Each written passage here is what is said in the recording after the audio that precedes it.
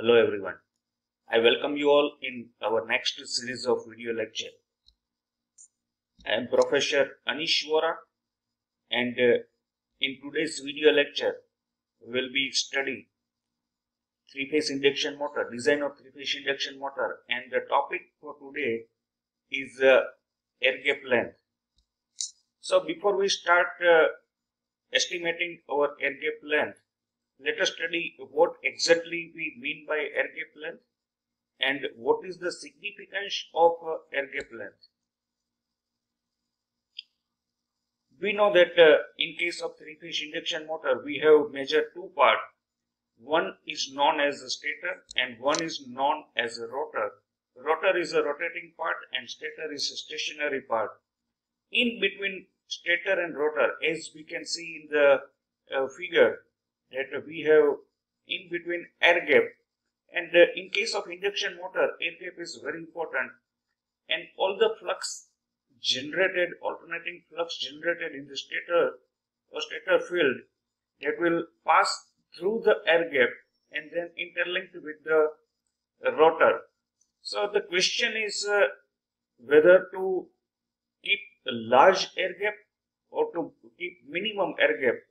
And then we have to discuss that what is the significance of a larger air gap, or which are the factors which affect the length of the air gap, that we need to discuss, and it is very important one of the parameters. So factors affecting the selection of the air gap length. So we will discuss one by one certain factors. Some of the factors will be indicating that a larger air gap is important for certain parameters, and some of the parameters may indicate that smaller air gap length is advisable. So we start with the power factor. In case of three-phase induction motor, power factor is one of the very important parameter, and all the performance of the three-phase induction motor depends on the power factor. So we know that magnetomotive field, which is required to generate the flux, that is indicated by 8 into 10 raised to 5 multiplied by Lg. Lg is the length of the air gap, and then we have a flux density.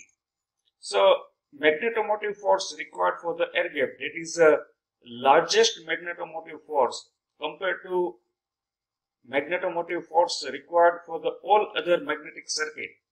So if we keep Lg small, then we require smaller magnetomotive force. But if we increase our air gap length, then a reluctance of the flux through the air gap will increase, and we require higher amount of magnetomotive force. So if we require magnetomotive force larger for the same, to keep the same flux density in the air gap, we require more magnetizing current. And in case of three-phase induction motor, we know that when magnetizing current increase, the power factor of the machine decrease. So to keep a good power factor, a higher power factor, we require the motor to be designed with the smaller air gap. So our next topic, the next factor, that is the unbalanced magnetic pole. We have shown in the figure that is one of the eccentric rotor. An unequal air gap causes unbalanced magnetic pole. The unbalanced magnetic pole acts in the direction of the shortest air gap. Now, because of this eccentricity, even a small eccentricity in the rotor shaft will be doing a large irregularity in the magnetic pole. So the result will be a very high unbalanced magnetic pole because of this eccentricity. To avoid this unbalanced magnetic pole, one of the very simple solution is to keep a larger air gap length.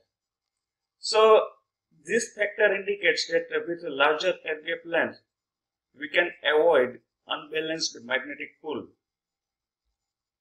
Our next topic or next factor which affects the selection of the air gap length, so that is overload capacity.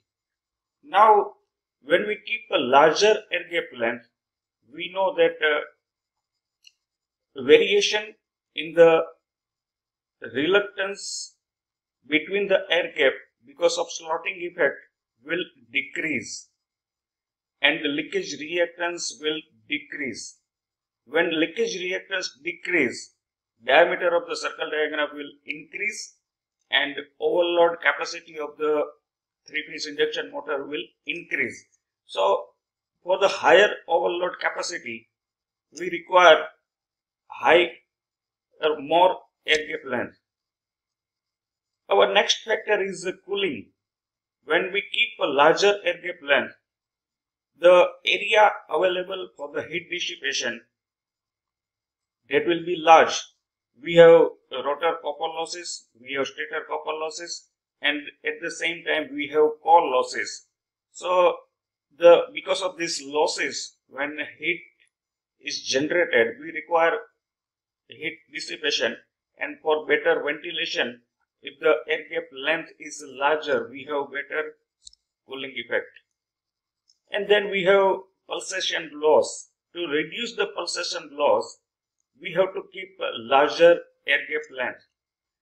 In case of pulsation loss because of slotting effect, we have irregular or ununiform air gap length, and we have variation in leakage reluctance. And because of this, we have higher pulsation loss. So simply, if we keep a larger air gap length, then variation in the reluctance of the air gap is reduced, and ultimately we have less pulsation loss. And last factor, that is noise. Noise is because of leakage flux or zigzag leakage flux between the air gap. So if we increase the air gap length, then zigzag leakage flux will reduce, and motor or machine will be running with very less noise. So these are some of the factors which we discussed, how to decide the air gap length. In conclusion, we can say that power factor is one of the very important parameters. So to keep the good power factor, we have to design machine with mechanically minimum possible air gap length. But to increase the overload capacity, to increase the cooling effect, to reduce the pulsation loss, to reduce the noise effect, to reduce the unbalanced magnetic pull, we may need larger air gap length. So this way, designer have to decide which of the parameters are important, and accordingly the air gap length can be planned. So how to estimate air gap length? So we have a very empirical formula. Normally we follow this formula to calculate air gap length. In case of smaller induction motor, we have an equation that Lg, that is air gap length, is equal to 0.2 plus 2 times under root d and L, where d is the diameter, stator bore diameter in meter, L, that is stator core length in meter, and the answer of air gap length, that will be in millimeter. Alternatively, we have another equation, and that is Lg, that is air gap length, is equal to 0.125 plus 0.35 times d plus L plus 0.015 times Va. Va is a peripheral speed. D, as we discussed, that it is diameter of the stator core in meter, L, that is the length of the stator core again in meter. We have VA, that is peripheral speed in meter per second. LG, that is air gap length in millimeter.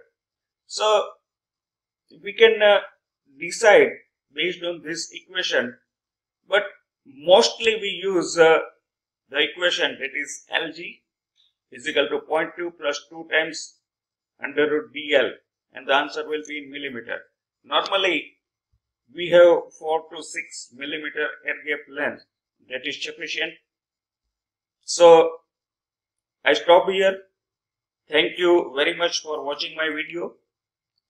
Keep watching my videos. In next video lecture, we will be designing our rotor. We have completed our stator design. Then we have discussed about air gap length. And in next video lecture, we will start designing in case of three-phase AC induction motor for a rotor. So we have two types of rotor. One is a squirrel cage type and one is a slip ring type. So we will start with the squirrel cage type of rotor. Stator design for both the types of motor are similar. We have discussed that in previous lecture also. So we will start with stator rotor design, squirrel cage induction motor. So thank you again for watching my video. Thank you very much.